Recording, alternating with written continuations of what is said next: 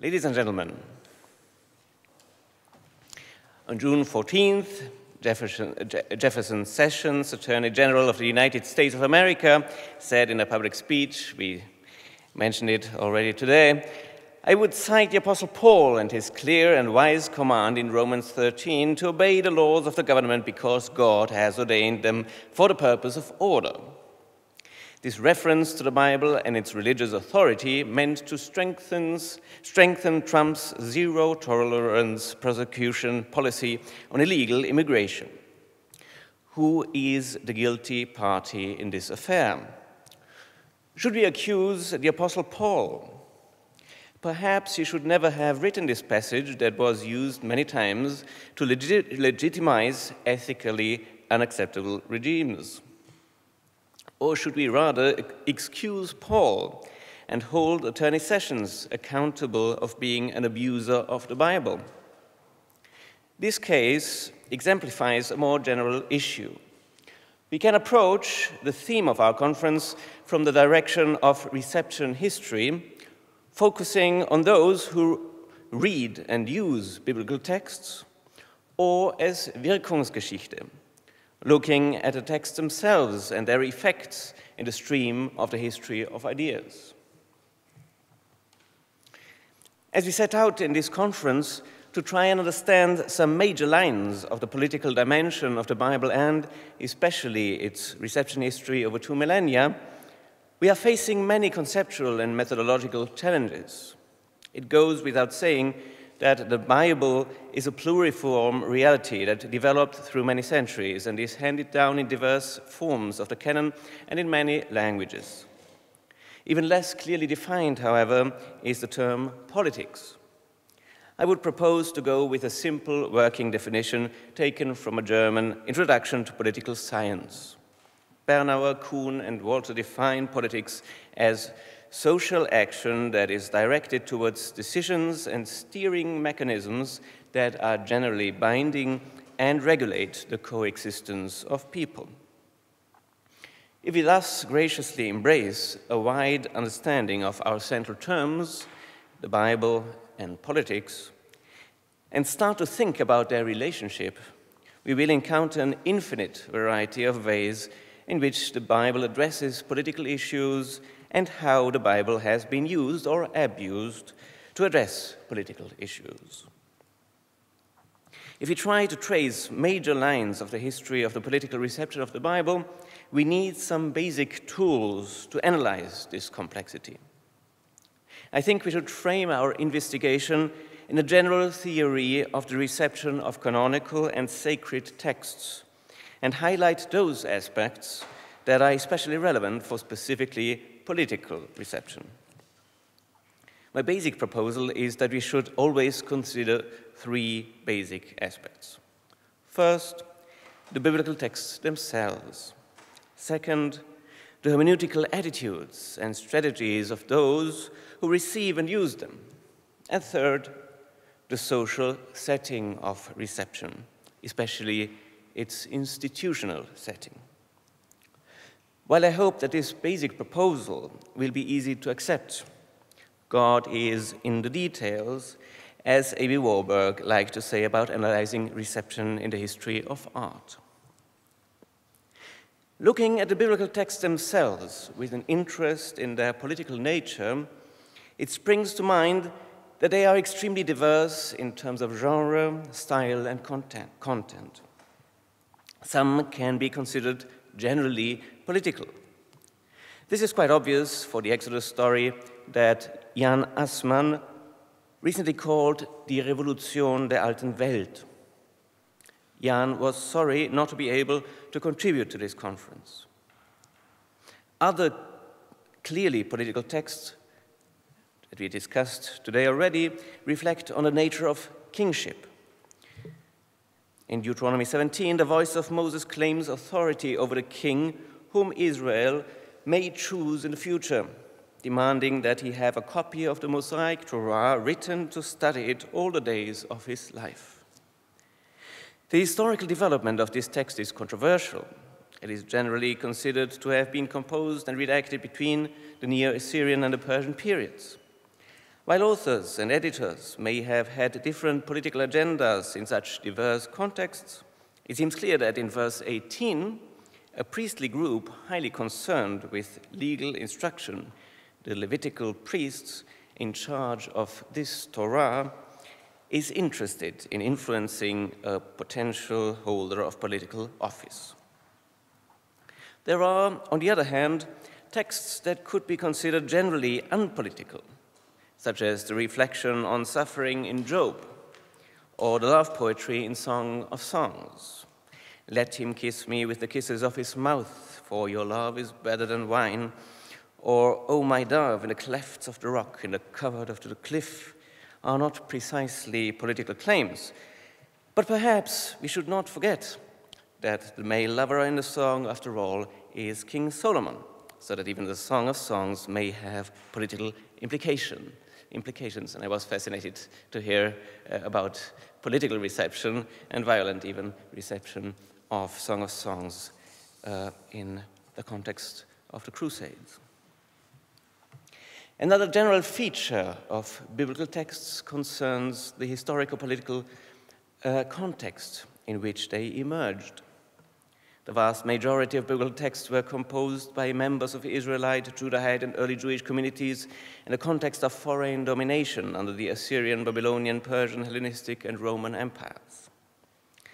The loss of political sovereignty led to a tendency to spiritualize political interests. The prophets tend to portray the God of Israel as the ultimate Lord of history. In Deutero-Isaiah, for example, the God of Israel calls King Cyrus of Persia his anointed, who is supposed to protect Israel. Early apocalyptic literature, such as Daniel, tries to deal with imperial dominion in religious terms. In a similar vein, the early Christian movement cultivated the idea of the kingdom of God as a counter-reality against the experience of a sometimes violent, real political Roman Empire. This tension becomes dramatically explicit in Jesus' process before Pontius Pilate in the Gospel of John, when Jesus claims to be a king, but that his kingdom is not from this world. The graphic extreme of this tension is the sign on the cross on which the executed criminal is called King of the Jews. The Bible reflects roughly a millennium of political developments and the fate of quite small communities between the power plays of large empires. The great diversity of political, legal, historiographical, ethical, and religious claims found in the Bible has offered an extremely flexible and polyvalent treasury of ideas for those who were interested in using their authority for political purposes. Adding to this complexity, and this will be my second point, a great diversity of hermeneutical attitudes and strategies has been applied to these biblical texts. On the handout, I've listed a variety of aspects that have influenced the interpretation of the Bible, but I shall refer only to a few of them, especially relevant for political modes of reception. The belief that biblical texts originate from divine revelation attributes to them unsurpassable authority among communities of believers, which has granted these texts great political relevance. The authority of biblical texts could be used to endorse the legitimacy of holders of political power or to question it. A highly influential hermeneutical figure of thought from the late antiquity to the early modern period was what Erich Auerbach called Figuraldeutung, figural interpretation, which is close to the concept of typology. Biblical figures or types were seen as prefigurations of later historical figures or events. In political terms, emperors or kings were thus frequently seen as fulfillments of biblical types, that is, for example, as new Davids or new Moseses. Marcian, emperor of the Eastern Roman Empire in the mid-5th century, was declared Novus David at the Council of Chalcedon. The mosaic in the apse of St. Catherine's Monastery at Mount Sinai shows King David as a Byzantine emperor, most likely Justinian, the monastery's founder in the 6th century. Kings David and Solomon are icons of kingship in the crown first used at the coronation of Otto II in 967 that became the imperial crown of the Holy Roman Empire until 1806. The harp-playing David was a model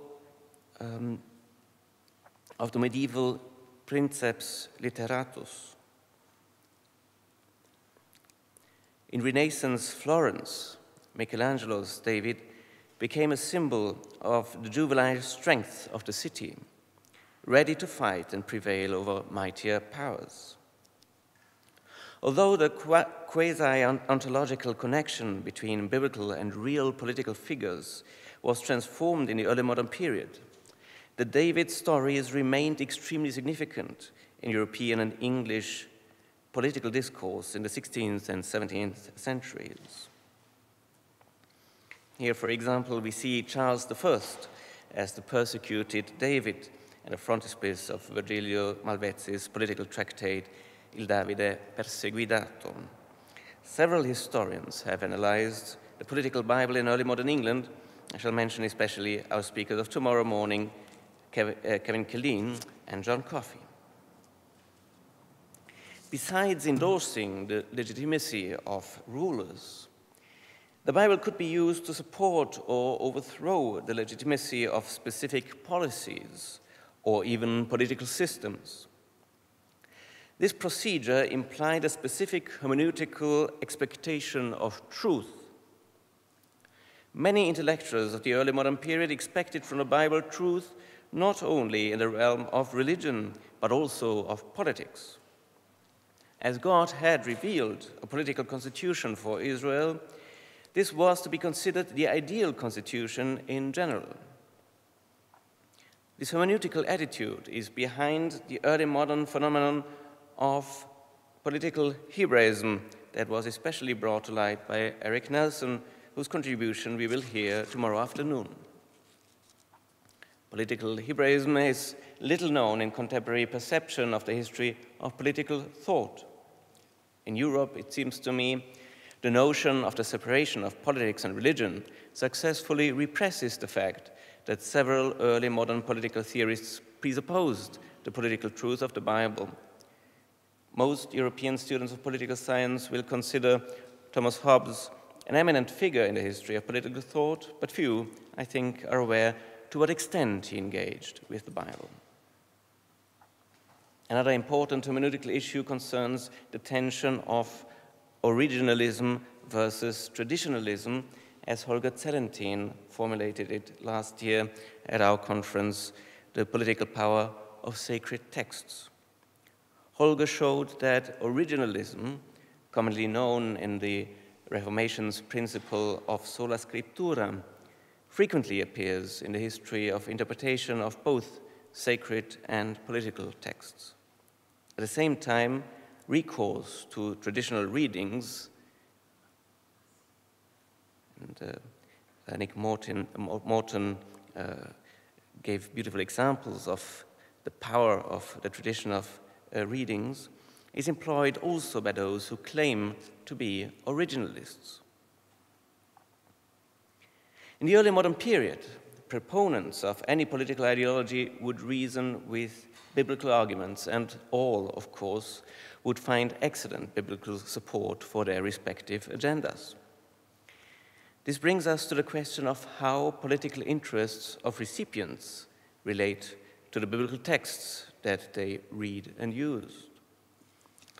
Herfried Münkler, an expert in political theory and the history of ideas at Humboldt University in Berlin, helpfully distinguished between the mere use of biblical examples to authenticate a claim and cases of reception in which biblical texts have Theorie-konstitutive Bedeutung, that is, constitutive relevance for the political theory derived from them. Eric Nelson has shown, for example, that the reception of the Jubilee year in Leviticus 25 led to the rediscovery of generally biblical political thought. Since the 18th century, hermeneutical attitudes towards the Bible have gone quite different ways in Europe and in North America. In Europe, the Bible has lost ground in most political arenas, and most Europeans would probably approve of this fact. In the United States, in contrast, a continuous tradition from the Founding Fathers through the 19th century has preserved the Bible as a significant player in the political arena up to the present day. In his iconic last speech, "I have been to the mountaintop," Martin Luther King identified himself with Moses at Mount Nebo. Barack Obama continued this line of thought in his repeated rhetorical motif, "You are the Joshua generation." These examples of a political activist and a head of state bring me to my third point, the social setting of reception. I shall here concentrate on institutional reception that is specifically important for the political relevance of the Bible. Within the Bible itself, we find the idea of institutional public proclamation and teaching of the Torah in Deuteronomy 31. Moses writes down this Torah and instructs the priests and elders to assemble the people every 7th year at the festival of Booths to proclaim the words of this Torah. This instruction may well be influenced by the near-Assyrian Akitu festival, at which a Sahadin succession treaty was read to assemblies of officials who were obliged to swear loyalty to the king and his crown prince. If this is the case, public liturgical reading historically originates in a Neo-Assyrian tool of imperial power that was transformed by biblical authors into a subversive tool to cultivate group identity. Public liturgy, centered on the sacred revelation, has allowed Judaism, and derived from this tradition also Christianity and Islam, to maintain collective identity in wide geographical dispersion ever since. Besides the liturgical forms of reception that provided the most prolific institutional context for the continuous reception of biblical texts, we should consider normative institutions. The most immediate political application was implemented by institutions that considered themselves authorized and obliged to realize biblical revelation in the political realm. Examples of such institutions were, in quite diverse historical realizations, the post-exilic high priesthood in Jerusalem, the Maccabean leaders, the Sanhedrin, Christian bishops, patriarchs, the papacy, but also Christian emperors and kings. Most likely, even some politicians of modern states consider themselves agents of the divine law. A groundbreaking study, especially for the medieval history of the role of the divine law, is Rémy Braque's La Loi de Dieu. Academic institutions evolved from the tradition of synagogues, cathedral schools, and monasteries. The early universities were centrally concerned with theology and the study of the Bible. Some still show biblical symbols in their seal. The redefinition of the Bible as a historical source to be critically examined during the Enlightenment, however, historicized the Bible and removed it to some extent from its contemporary living reality. Michael Legaspi entitled this process "The Death of Scripture and the Rise of Biblical Studies." The historical critical study of the Bible to which also the Pontifical Biblical Institute has been devoted since the second half of the last century, clearly have a political function as they question and discourage naive fundamentalist reading. At the same time, historical critical inquiry has alienated itself from the Bible as a living object in continuous contemporary applications, including the political sphere. The recent interest of many biblical scholars in the reception history of the Bible helps regain some ground in this area.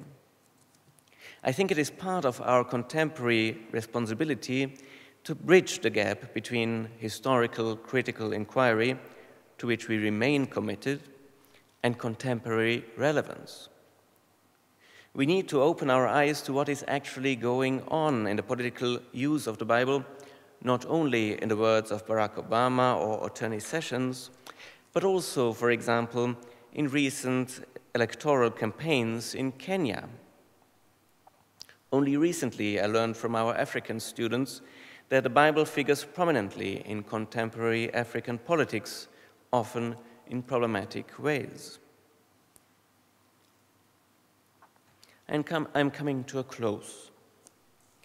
I have proposed that there are three basic coordinates of the political Wirkungsgeschichte and reception history of the Bible: the genre, content and style of the biblical texts themselves, hermeneutical attitudes and strategies of its readers, and the social setting of reception. More important than such basic elements of theory of political reception, however, is the analysis itself. I am therefore very grateful to all the specialists in quite different areas of the humanities who are engaged in this interdisciplinary conference. I am confident that the diverse approaches and exemplary analyses presented during these 2 days will help us sharpen our hermeneutical awareness and our methodological tools to analyze the political dimension and reception of the Bible. For now, I will be most interested in your methodological reflections. Thank you very much for your attention.